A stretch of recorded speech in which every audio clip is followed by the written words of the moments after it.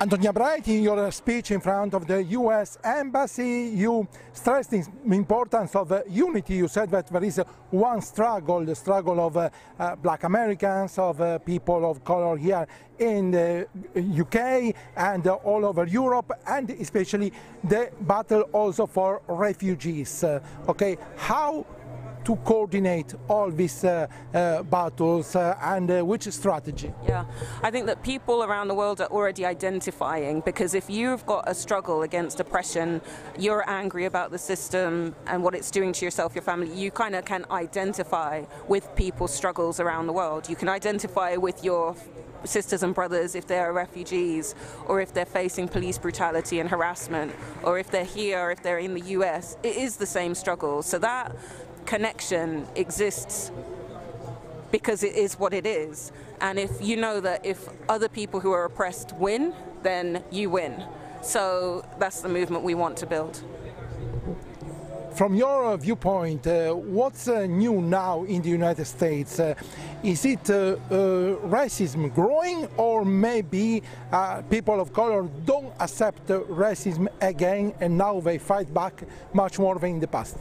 The crisis of the ruling elites is growing, and the anger, you know, the impact of that on the community is stronger. The racism, yeah, it's been there. But the urgency and the response... Maybe racism was already in the past, and now there is a stronger attitude by other people to fight back. But the divide and rule, division over race has always been sustained. So, for example, you can see it in all the plethora of different immigration statuses, that you're never quite an equal citizen, you know, that can be taken away. So if you're non-white in Britain, then you are disadvantaged by that already. So the divide and rule has been there, but the political crisis for the British elite, the European elite, the American elite, they don't have an answer to the crisis that the system's created, and so people are looking for answers, and they're more politicized. There's more political will, and we have to organize it in a positive direction for equality, for a fight against racism. Brexit will disadvantage more white immigrants than others, but what will be the fallout in general of this process, and especially about the refugees who are not European citizens and so should not be affected, but what will be, however, the political fallout? Yeah, because our slogan has been no fortress Europe and no fortress Britain, because in either direction that the vote had gone, the attack on refugees, asylum seekers, migrants from around the world is something that was taking off. And so the Leave vote has done more to embolden the confidence of the far right and the people to conduct their racist views more openly.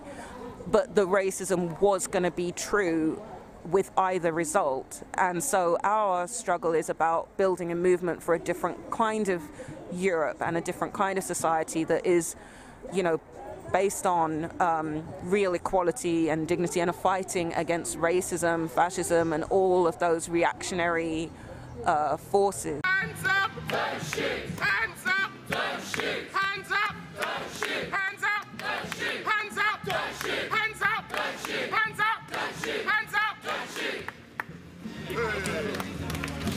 Is that the song?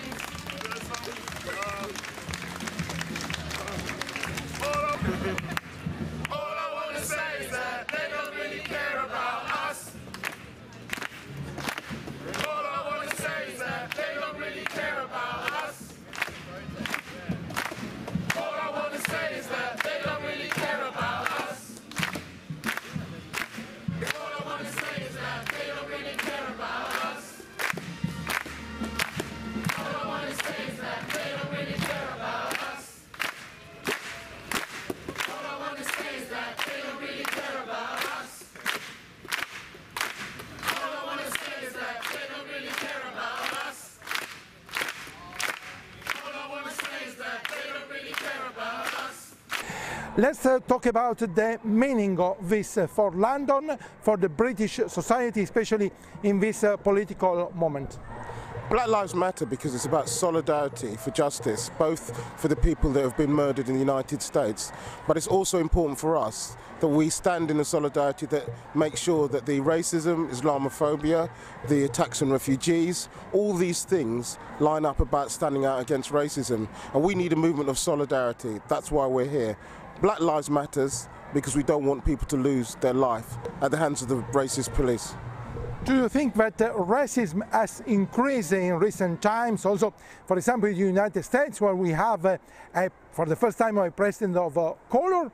Or do you think that now people of color are not, cannot accept some abuses, some attacks, some racism that maybe in the past they were more available to accept? I think that black people are much more confident to oppose racism because both black and white people oppose racism in a more collective way. But I also believe that the crisis, the search for jobs, the search for housing, the economic social crisis in general crisis has also increased. We've seen it in this country, the rise of UKIP, the rise of Donald Trump. We've seen the attempt to use racism to divide and rule. And I think that people are consciously doing that. And that's the reason why it's important that we support the Black Lives Matter movement, but also that we make the links between common cause by what people have, because it's the only way we will overcome. We marched for civil rights, and now we have to march for total rights, that people should not be gunned down on the street without any form of recourse to those people, those guilty men being brought to justice.